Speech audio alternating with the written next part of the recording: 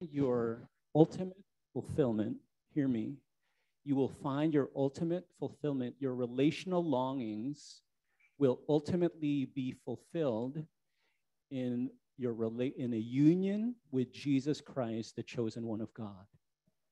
It will ultimately be fulfilled in this union with Jesus Christ, the chosen one of God. That is such a significant truth because if that truth is internalized, believed, received, someone like my wife won't fall into despair when she realizes that her husband is not perfect, when she believes and receives that truth. Also, if a single person receives and believes that truth, they don't need to wait for a spouse for them to be able to experience fulfillment, relational fulfillment, because that is found in Jesus Christ. That is such a significant core truth. Another, as a segue into the other transformative value in deeply formed life, is interior examination. Geri is also part of the launch team, and she is actually going to model that through her story. Interior examination simply is about not skimming the surface of your life so that you're actually digging deep to see what God is doing on the inside. Would you give it up for Geri?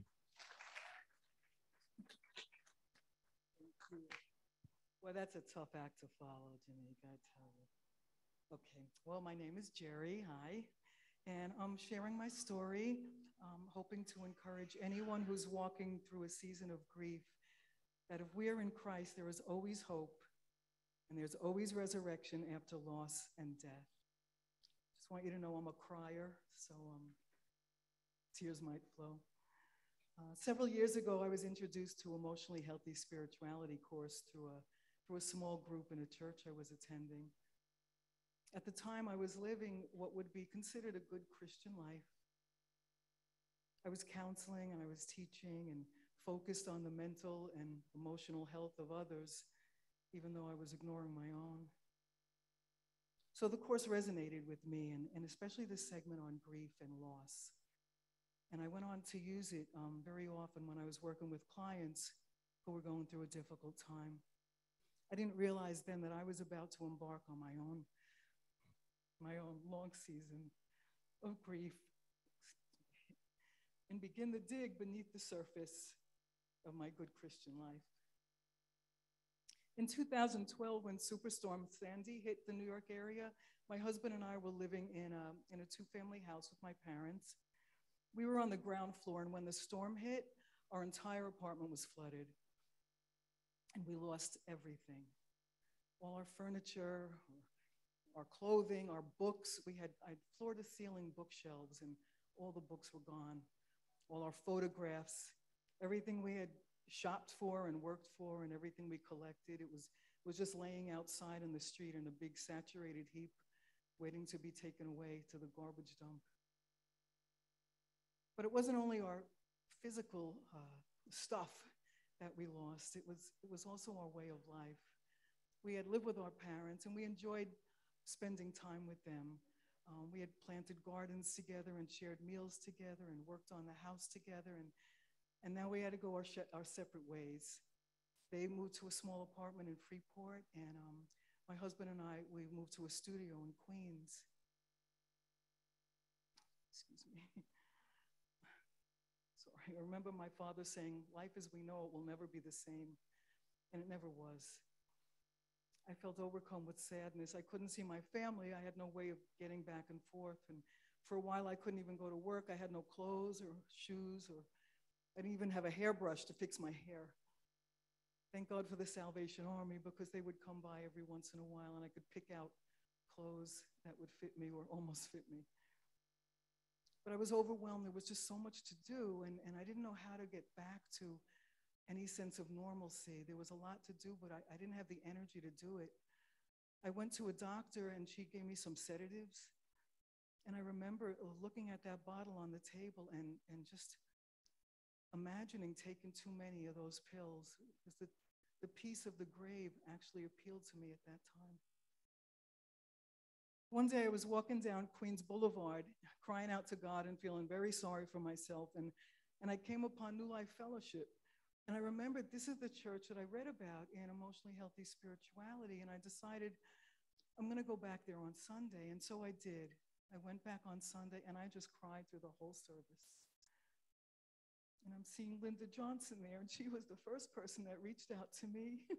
Thank you, Linda. If I never thanked you publicly, boy, I appreciate you more than you know. Thank you. So I kept going back and I kept crying.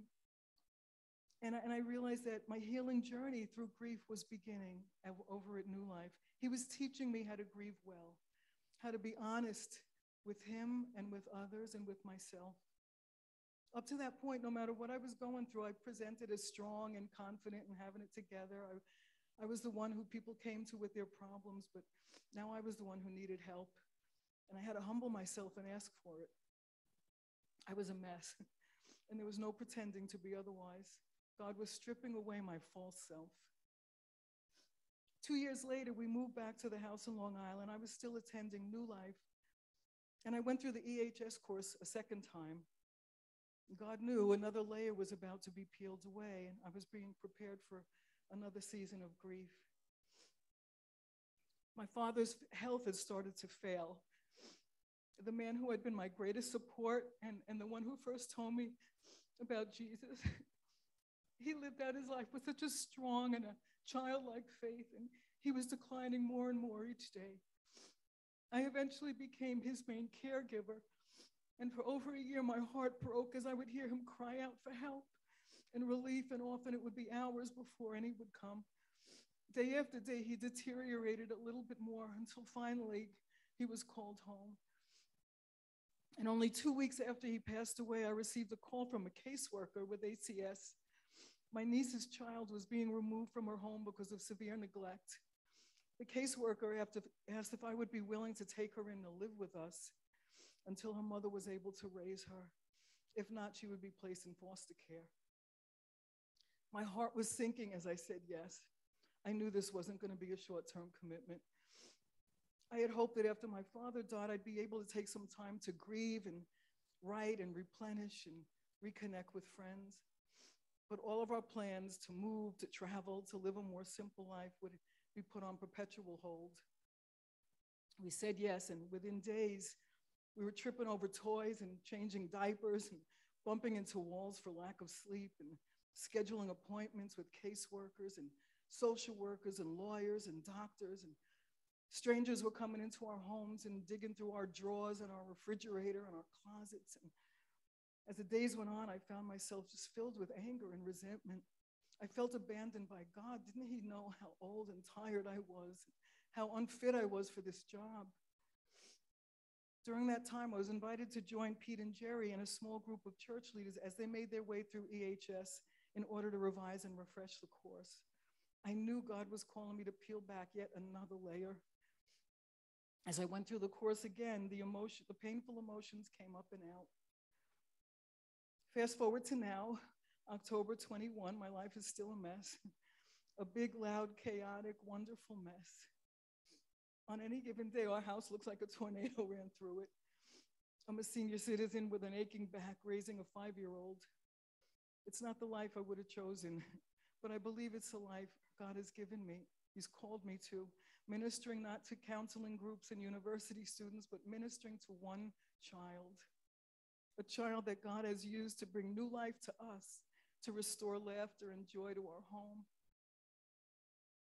So like so many, we've all been through so many losses. I went through the loss of my home, the loss of my parents, the loss of my hopes and plans for the future, and I'm sure there'll be others. EHS teaches us that if we embrace our losses, God will use them to change us. I'm finally learning to embrace them, and he's changed me in ways I could never have imagined. He's enlarged my soul and my heart and my life.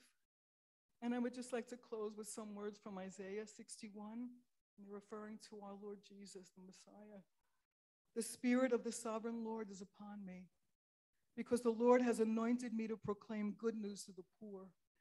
He sent me to bind up the brokenhearted, to comfort all who mourn, to provide for those who grieve in Zion, to bestow on them a crown of beauty for ashes, the oil of joy instead of mourning, and a garment of praise instead of a spirit of despair.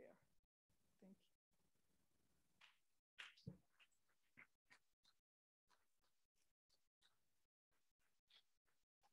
you. Thank you, Geri. Geri, would you mind just reading those verses again and slow? And I encourage you, you can feel free to close your eyes if that's something that you're comfortable with, or just receive these really beautiful words of the redemptive work of Christ. Would just read that over us before we invite folks to share. Is that okay? Sure. The Spirit of the Sovereign Lord is upon me, because the Lord has anointed me to proclaim good news to the poor.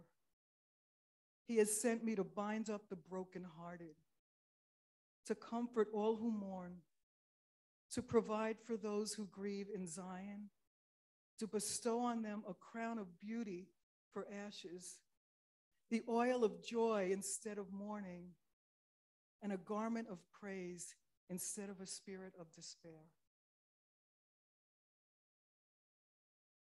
Let's just pause for a moment, let that sink.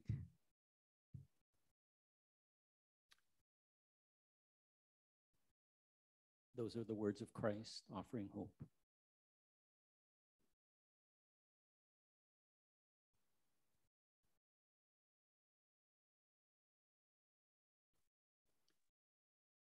Lord, we recognize your presence even now.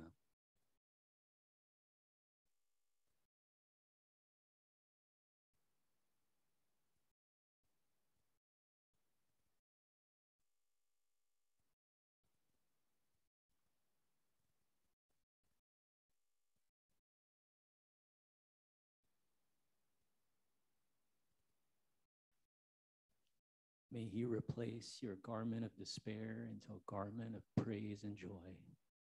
May he even do it now.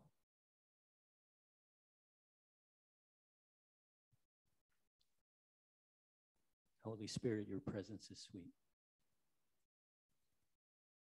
When we invited Geri to share this, she resisted. One of the conversations that you had with me, Geri, is that I didn't want to be such a downer, she said. And even though that's not the word I would use, I'll tell you why it's really significant for her to give that downer story. The reason why that's really significant is because if a person like Geri, if you're unable to enter into your own pain, what makes you think that you will be able to enter into the pain of others? I'll tell you what happens if you're unable to enter into your own pain. When you hear the pain of others, you will simply walk away. Or you will freeze because you don't know what to do. Or you will tell them to simply, hey, cheer up, move on. That's what happens when you're unable to enter into your own pain. However, like she shared, when she did begin to enter into her own pain, there was something beautiful that happened. Her heart, her soul began to expand. And you haven't seen the end of it because she's able to enter into that pain.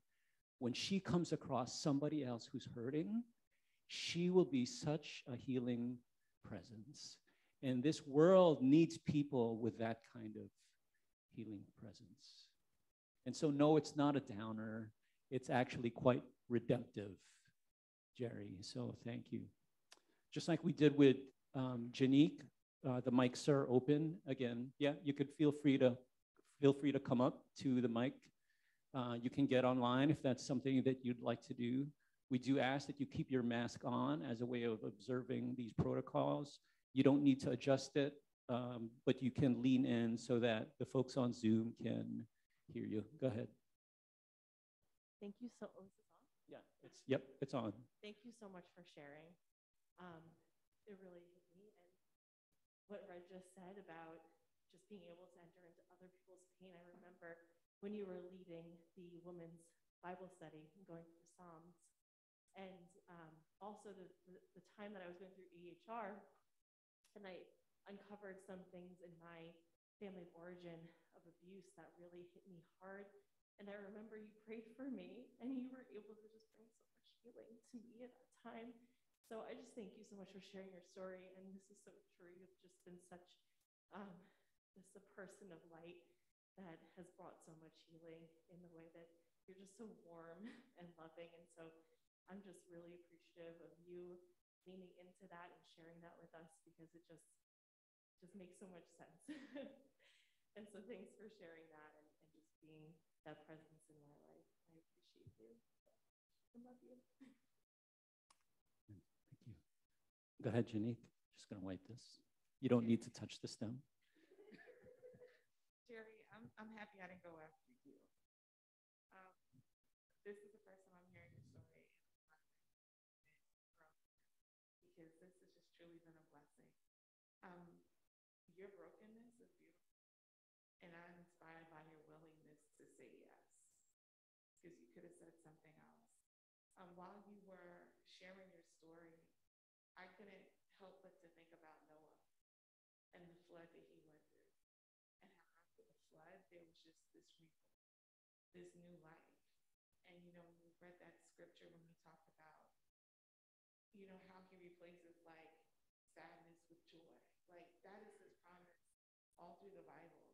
And you went through this period of just like immense just stripping away to then be given this new life in this now 5-year-old that's bringing so much laughter and joy.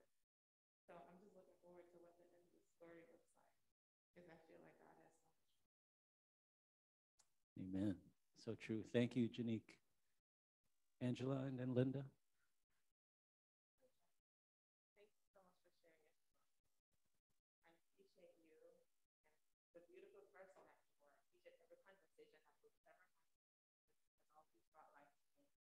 When I like you just I think of this beautiful design, you know, you always hear about how the time great pressure, darkness, and just not nice things, you know, but to me and to all of you, you are such a beautiful design formed by hardship, pressure, you know, but you are becoming, you have become and you're becoming and has already started using to bring hope. It's hard to me. Thank you, Angela. Linda, so good to see you. So Linda used to be part of staff of New Life in Elmhurst. So good to see you, Linda. Oh, Linda, and then Linda and Linda. Whoa! Sorry, go ahead.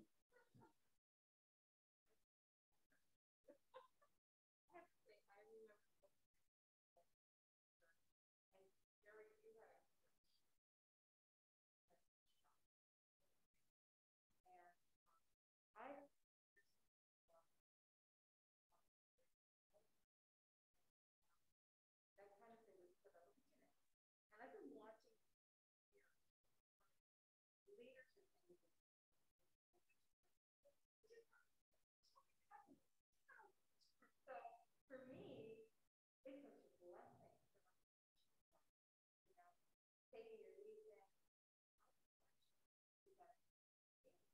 because you're shining example. That's right. Amen. Amen. Amen. Receive it all, Geri. Linda, and then Debbie. Hi, Geri. I'm also a recipient of your healing gift. I remember months and months ago when we were doing one-on-one prayer on Zoom, I was very lost and just needed wisdom, and I didn't know if you didn't know me. But after sharing for a minute, I felt so seen, so heard, so validated, and so comforted by your prayer and your words to me. And your niece is just so lucky to have you. True. So true. I just wanted to say thank you so much for sharing your story today. But as someone that's walking through their own season, what life could have looked like. Your story was a liquor.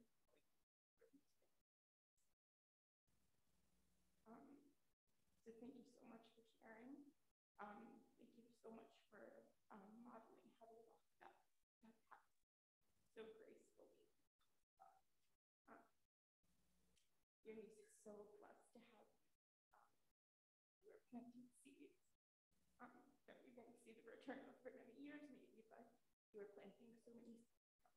Thank you for that. And thank you for just walking this path.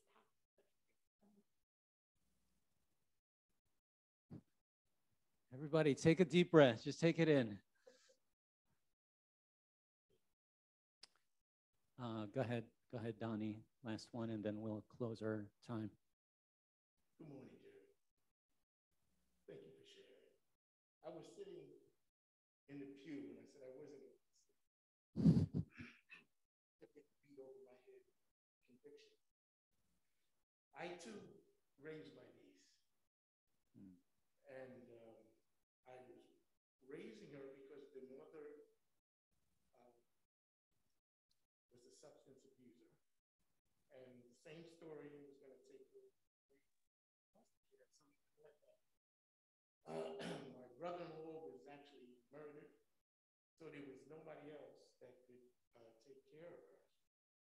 Now, we grew so attached to her. She was like my daughter. She still is. But the city ended up giving her back. No matter what we tried to do, they wanted to give it back to the biological parents, which I can understand. But anyway, I'm not going to go into that on her character.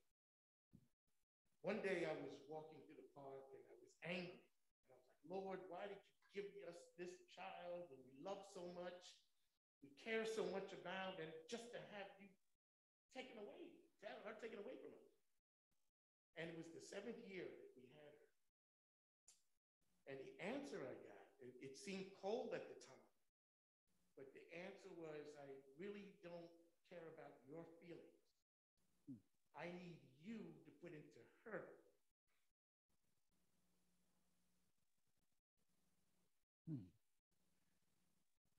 said, I need you to put into her the love for me so she can live for me. It's not about your feelings. You're the vessel that I'm using to put the love of God in her. What can we say? I was upset. You know, Lord, you don't care about my feelings? How dare you? But I understood. God works in a way, it's so unlike, especially we're so based on feelings. A lot of what we do is based on our feelings, and we do things based on feelings. Even when we say that we try not to live by that, but he has a way. You mentioned Noah, Janique. I was also thinking about Noah as well, and Jonah. When he was asked to go to Nineveh, and he said, "No, I want to go to that other ministry, Tarshish." He said, "Okay, well, I'm gonna make you willing." I'm gonna make you willing. So that's what he does for us, no matter what our feelings are. You know, he makes us willing, and it took a time for me to receive that.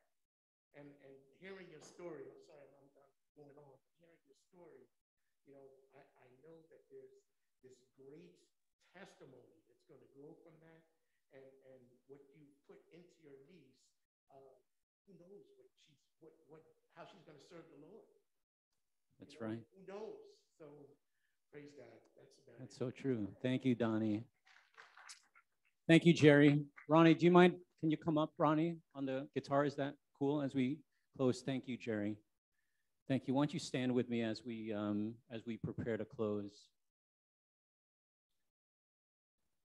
Again, thank you, Geri, for just embodying what it means to do interior examination, one of the transformative values that we've touched on as we've gone through Deeply Formed Life. Let me just tie in her story to the good news of the gospel. You see the sacrifice that she's putting in, and who does it benefit? It benefits this little girl, Delilah. Delilah is completely unaware of the kind of sacrifice that she's putting in. You are that Delilah. Christ has put in the ultimate sacrifice to the point of death. And it will take a lifetime for us to completely understand the depth and the breadth of the work of Jesus Christ. And yet, if you give your life to him, you are the beneficiary of that work. And so maybe if you're here today, you know what? You say to yourself, I don't know that Jesus. I have not given my life to him. Today could be the day. And even as we pray, you're simply invited to pray, Jesus, I receive you. And then speak to me afterwards and we can talk about potential next steps. And so as we do at New Life, if you're comfortable doing this, would you hold your hands in a posture of receiving with your palms facing up?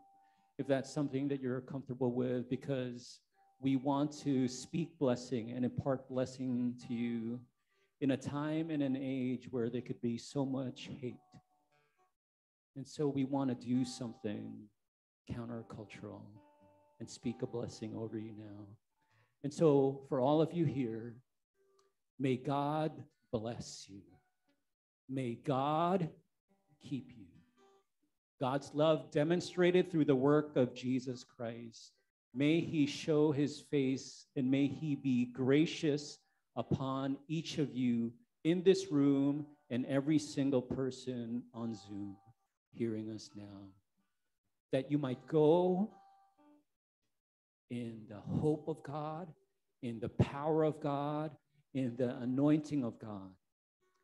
And we pray all these things through the name of our Savior, Jesus. And everybody said, amen. Would you give him a hand? We clap unto you, Lord. Amen. Charles is not here because he's probably downstairs setting up. So just to give you a few, you can be seated if you'd like. That was nice, Ronnie. If you don't mind, keep playing that. That was, give it up for Ronnie. Another one, making sacrifices for the benefit of others. Thank you. Thank you. So just a few things to keep in mind. First of all, if you're new here, welcome. If today was too heavy, don't worry, it's just once a month. If today was good, then you come back. So we are New Life East. It's a new church. We're a multiracial, multi-ethnic community, deeply transforming lives while experiencing deep transformation through Christ for the peace and prosperity of Nassau and beyond. After our gatherings, we have something called Chat and Chew, where you're invited to hang around downstairs. There's also going to be seating outside. Folks bring their own grub to be able to eat and hang out. There is also going to be some light refreshments downstairs. However, just a few people are going to be handling out food just as a way of observing some protocols. Be reminded that this